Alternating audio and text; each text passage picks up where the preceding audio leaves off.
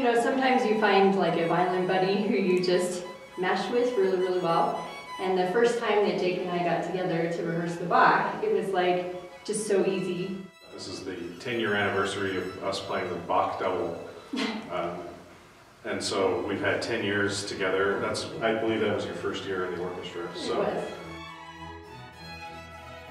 You know, it's just fun. You know, music should be an adventure and it should be something that you just enjoy. They call it playing for a reason, you know, so getting to play a frog concerto, getting to play with friends, getting to play with great colleagues is really a wonderful thing and something I'm thankful for.